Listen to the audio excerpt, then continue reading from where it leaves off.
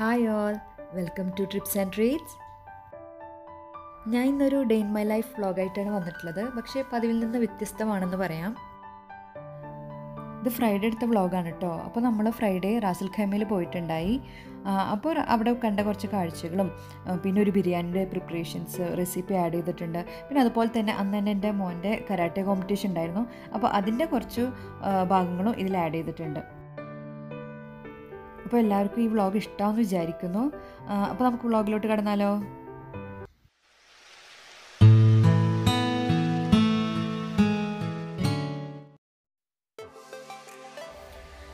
നമ്മൾ കുറേ വിചാരിക്കുന്നു വിൻ്ററൊക്കെ തുടങ്ങിയപ്പോൾ റാസ് അൽ ഖൈമയിലുള്ള ജബൽ ജേസ് മൗണ്ടൻസിൽ പോകണമെന്നും അവിടെ സൺറൈസൊക്കെ കാണണമെന്ന് കുറേ ആയിട്ട് ഇങ്ങനെ വിചാരിച്ചിരിക്കുകയായിരുന്നു.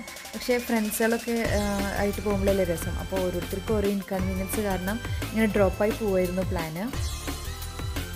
അങ്ങനെ ഇന്നാണ് ആ പ്ലാന് നടന്നത്. പക്ഷേ എല്ലാവരും ഒന്നുമില്ല, നമ്മളെ കൂടെ ഒരു ഫ്രണ്ടും ഫാമിലിയാണ് ഉള്ളത്. പിന്നെ നമ്മൾ ആദ്യം കിസേസിൽ പോയി, അവിടെ ഫ്രണ്ടും ഫാമിലി ഉണ്ടായിരുന്നു. അങ്ങനെ നമ്മൾ അവിടെ നിന്ന് ഒരുമിച്ചാണ് എല്ലാവരും കൂടെ പോയത്. നമ്മൾ റൂമിൽ നിന്ന് ഏതാണ്ട് രാവിലെ 4:30 ഒക്കെ ആകുമ്പോഴാണ് കേട്ടോ സ്റ്റാർട്ട് ചെയ്തത്.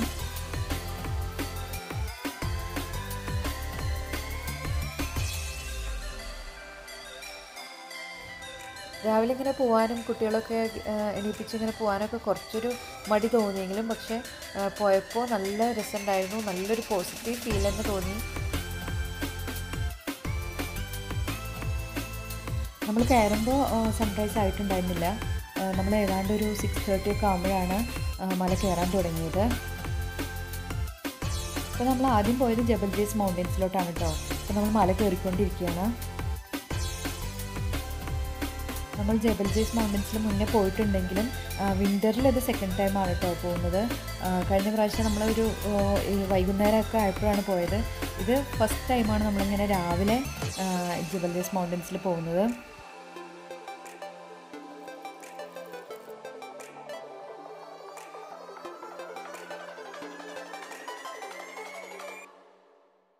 ഇപ്പോൾ ചെറുതായിട്ടിങ്ങനെ വെളിച്ചം വന്നു തുടങ്ങിയിട്ടുണ്ട്. രാവിലെ ആയതുകൊണ്ടാണ് തോന്നുന്നു സാധാരണ നമ്മൾ കാണുന്നതിനെക്കാട്ടി ഒന്നും കൂടെ ഭംഗി തോന്നി.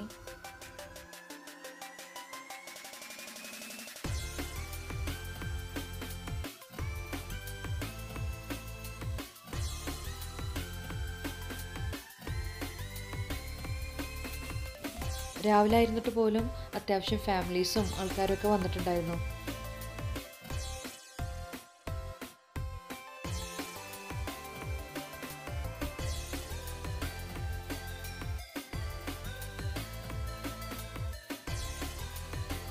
അങ്ങനെ നമ്മൾ മലയുടെ മുകളിൽ എത്തിയിട്ടുണ്ട്.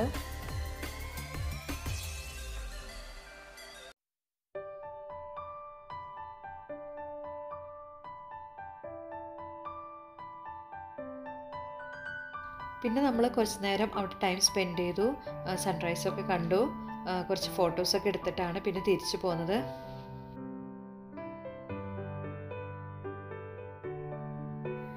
മലയുടെ മുകളിൽ നിന്ന് കുറച്ച് താഴേക്കുള്ള കാഴ്ചകളാണ് കേട്ടോ ഈ കാണുന്നത്.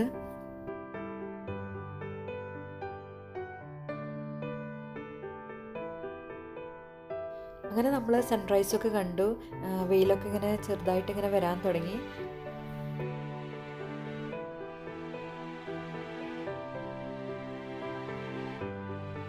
ഇവിടെ നിന്നുകൊണ്ട് ഇങ്ങനെ സൂര്യനൊക്കെ ഉദിച്ച് വരുന്നത് കാണാൻ നല്ല ഭംഗിയുണ്ട്.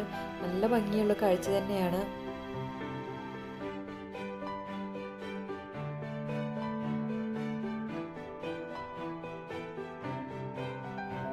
ഇപ്പോൾ നമ്മൾ തിരിച്ചു പോന്നുകൊണ്ടിരിക്കുകയാണ്.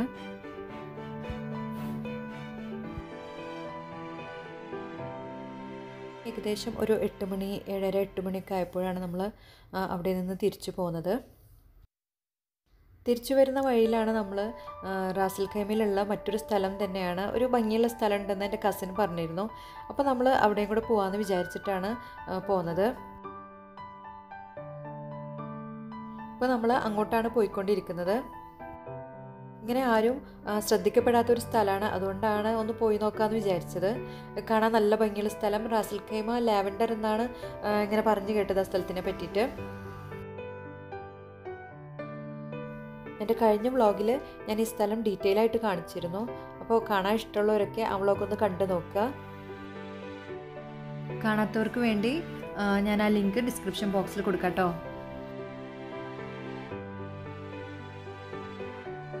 പിന്നെ നമ്മൾ കുറച്ച് നേരമൊക്കെ അവിടെ സ്പെൻഡ് ചെയ്തതിന് ശേഷം നമ്മൾ അവിടെ നിന്ന് തിരിച്ചു പോന്നു. വരുന്ന വഴിയിൽ കുറച്ച് ഗ്രീനറി ഒക്കെ കാണാൻ പറ്റി. എനിക്ക് തോന്നുന്നു ഇപ്രാവശ്യത്തെ വിൻ്ററിൽ നമുക്ക് കുറച്ചധികം മഴ കിട്ടിയിരുന്നു. അപ്പോൾ അതുകൊണ്ടാണ് തോന്നുന്നു കുറച്ച് പച്ചപ്പൊക്കെ അവിടെ ഇവിടെ ആയിട്ട് കാണുന്നുണ്ട്.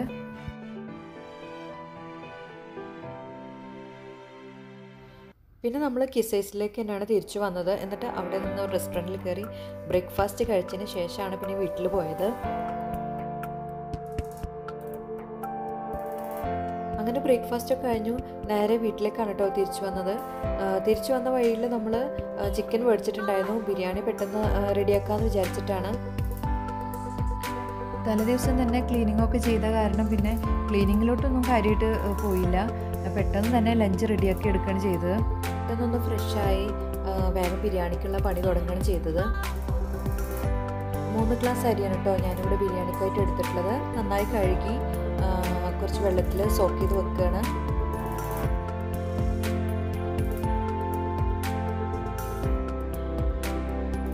അതിനുശേഷം ബിരിയാണിൻ്റെ മസാല റെഡിയാക്കാനുള്ള സവോളയും ഇഞ്ചിയും വെളുത്തുള്ളിയും ഒക്കെ ഒന്ന് തൊലിച്ചെടുക്കുകയാണ്. ഇഞ്ചി വെളുത്തുള്ളി പച്ചമുളകിൻ്റെ പേസ്റ്റ് ഞാൻ കുറച്ച് റെഡിയാക്കി വെക്കാറുണ്ട് 2-3 ദിവസത്തിനുള്ളതൊക്കെ. പക്ഷേ ഇന്ന് നോക്കുമ്പോൾ ഒന്നും ഉണ്ടായിരുന്നില്ല. അപ്പോൾ പിന്നെ ഒക്കെ റെഡിയാക്കി എടുക്കുകയാണ് ചെയ്തത്. പിന്നെ അതെല്ലാം കുറച്ച് വെള്ളത്തിൽ ഇട്ട് വെക്കുകയാണ് ചെയ്തത്. അതിനുശേഷം ഒന്ന് കഴുകിയെടുത്തു. ഇനി നമ്മൾ ബിരിയാണിക്കുള്ള റൈസ് റെഡിയാക്കി എടുക്കുകയാണ്. അപ്പോൾ അതിനായിട്ട് വെള്ളം വെച്ച് കൊടുത്തിട്ടുണ്ട്. 6 ഗ്ലാസ് വെള്ളമാണ് കേട്ടോ വെച്ചിട്ടുള്ളത്. ഇനി അതൊന്ന് അടച്ച് മൂടിയിട്ടിട്ട് തിളക്കുന്ന വരെ ഒന്ന് വെയിറ്റ് ചെയ്യാം. ആ ടൈം കൊണ്ട് നമുക്ക് ഇഞ്ചി വെളുത്തുള്ളി പച്ചമുളക് പേസ്റ്റ് റെഡിയാക്കി എടുക്കാം.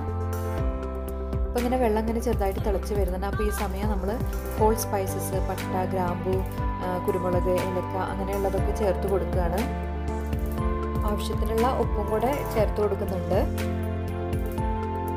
വെള്ളം ഇങ്ങനെ തിളച്ചുകൊണ്ടിരിക്കുന്നുണ്ട്. അപ്പോൾ നമ്മൾ ഈ സമയത്ത് റൈസ് ചേർത്ത് കൊടുക്കുന്നുണ്ട്.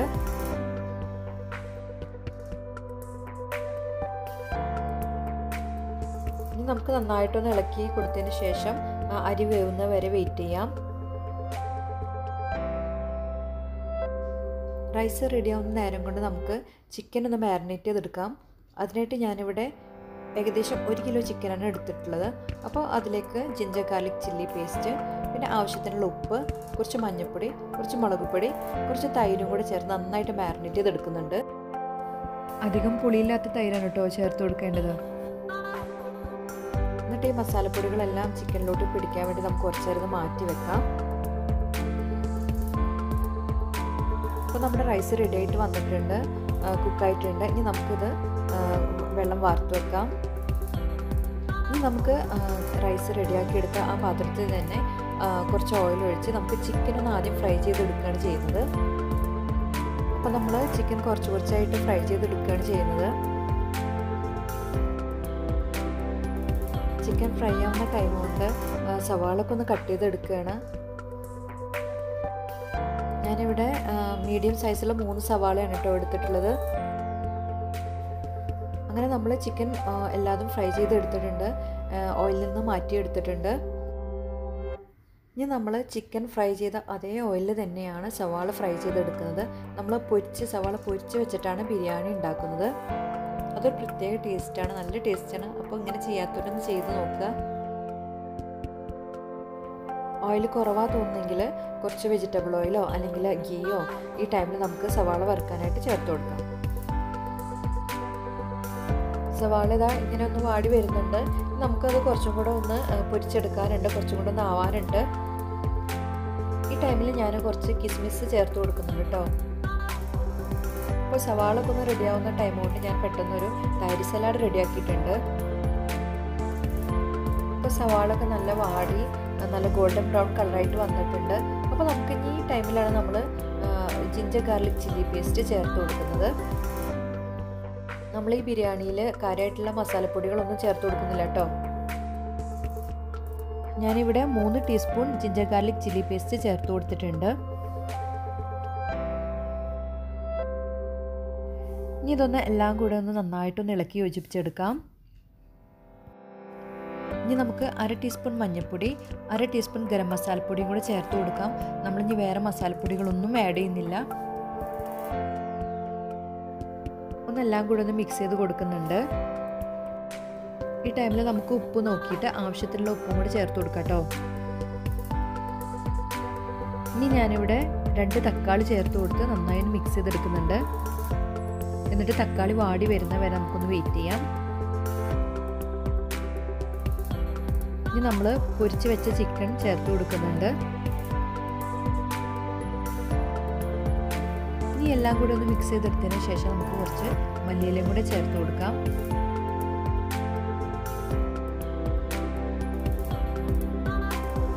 ഇനി കുറച്ച് തൈരും കൂടെ ചേർത്ത് കൊടുത്ത് ഒന്ന് നന്നായി ഇളക്കി യോജിപ്പിച്ചെടുക്കാം. ഇനി ഒരു 2-3 മിനിറ്റ് നേരം നമുക്ക് അടച്ച് മൂടി വെച്ചിട്ടൊന്ന് കുക്ക് ചെയ്തെടുക്കാം. നമ്മുടെ ബിരിയാണിയുടെ മസാല ഏകദേശം റെഡി ആയിക്കൊണ്ടിരിക്കുകയാണ്. ഇപ്പോൾ നമ്മുടെ മസാല റെഡി ആയിട്ടുണ്ട്. ഇനി നമുക്ക് ഫ്ലെയിം ഓഫ് ചെയ്തിട്ട് കുറച്ച് മസാല അതിൽ നിന്ന് മാറ്റി വെക്കാം. ഇനി നമ്മൾ റൈസ് ആഡ് ചെയ്ത് കൊടുക്കുകയാണ്. അങ്ങനെ റൈസും മസാല ആയിട്ട് ഇനി ലെയർ ചെയ്തെടുക്കുകയാണ് ചെയ്യുന്നത്. ചോറ് ചേർത്ത് കൊടുത്തതിന് ശേഷം പിന്നെയും മസാല ചേർത്ത് കൊടുക്കുന്നുണ്ട്. കുറച്ച് പൈനാപ്പിൾ എസൻസും കൂടെ ഞാൻ ചേർത്ത് കൊടുക്കുന്നുണ്ട്. വേണമെങ്കിൽ നമുക്ക് 1-2 സ്പൂണ് നെയ്യും കൂടെ ഈ ചോറും മസാലയും ലെയർ ചെയ്യുന്ന സമയത്ത് നമുക്ക് ചേർത്ത് കൊടുക്കാം കേട്ടോ. ഫൈനലായിട്ട് നമുക്ക് കുറച്ച് മല്ലിയിലയും കുറച്ച് ഗരം മസാലപ്പൊടിയും കൂടി ചേർത്ത് കൊടുക്കാം. പുതിനയിലും കൂടെ ചേർക്കാം കേട്ടോ. അതിൻ്റെ അടുത്ത് ഉണ്ടായില്ല ആ ടൈമിൽ. കുറച്ച് നെയ്യും കൂടെ ചേർത്ത് കൊടുക്കുന്നുണ്ട്. എന്നിട്ട് ഒരു ഫോയിൽ പേപ്പർ ഉപയോഗിച്ചിട്ട് ഇതൊന്ന് കവർ ചെയ്തെടുത്ത് നമുക്ക് ദം ചെയ്തെടുക്കാം. അങ്ങനെ നമ്മുടെ ബിരിയാണി റെഡി ആയിട്ടുണ്ട്. നല്ല ടേസ്റ്റുള്ളൊരു ബിരിയാണിയാണ്. അപ്പോൾ ഇതെല്ലാവരും ഒന്ന് ട്രൈ ചെയ്ത് നോക്കണം. കുറേ മസാലപ്പൊടികളൊന്നും നമ്മൾ ചേർത്ത് കൊടുത്തിട്ടില്ല. വെറും ഗരം മസാലപ്പൊടി മഞ്ഞൾപ്പൊടി മാത്രമേ ഇതിലിട്ടിട്ടുള്ളൂ. അപ്പോൾ എല്ലാവരും ഇതൊന്ന് ട്രൈ ചെയ്ത് നോക്കുക. അങ്ങനെ പെട്ടെന്ന് ലഞ്ചിൻ്റെ പരിപാടികളൊക്കെ കഴിച്ച് ഒന്ന് ഫ്രഷായി പ്രെയറൊക്കെ കഴിഞ്ഞതിന് ശേഷം ലഞ്ചൊക്കെ കഴിച്ചു. അപ്പോഴേക്കും സമയം ഏകദേശം 3:30 ആയിട്ടുണ്ട്. അപ്പോൾ 4 മണിക്കാണ് മോൻ്റെ കരാട്ടെ കോമ്പറ്റീഷൻ്റെ ടൈം പറഞ്ഞിട്ടുള്ളത് നമ്മളവിടെ എത്താനായിട്ട്. കിസൈസിലൊരു സ്കൂളിൽ വെച്ചിട്ടായിരുന്നു പ്രോഗ്രാം.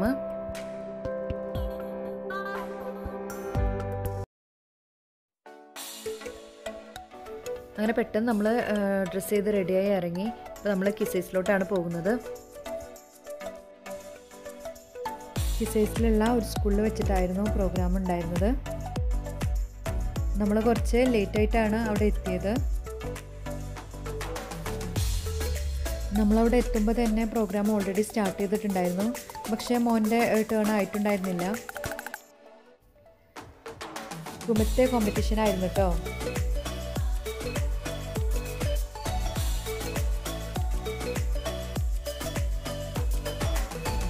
മോന് ബ്രൗൺ 1 ആയിരുന്നു ബെൽറ്റ്. അതുകൊണ്ട് തന്നെ ലാസ്റ്റ് ആയിരുന്നു അവരുടെ ടേൺ വന്നത്.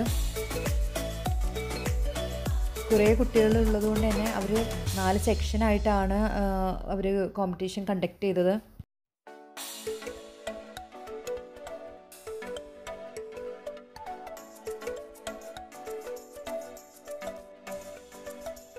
മോൻ്റെ കോമ്പറ്റീഷൻ ഏതാണ്ട് 8 o'clock ആയപ്പോൾ കഴിഞ്ഞു. അവിടെയുള്ള പ്രോഗ്രാംസ് ഒന്നും കഴിഞ്ഞിട്ടുണ്ടായിരുന്നില്ല. പക്ഷെ നമ്മൾ മോൻ്റെ കഴിഞ്ഞപ്പോൾ പിന്നെ വീട്ടിലേക്ക് തിരിച്ചു പോരുകയാണ് ചെയ്തത്. അപ്പോൾ ഇത്രയൊക്കെയുള്ളൂ എൻ്റെ ഈ വ്ളോഗ്.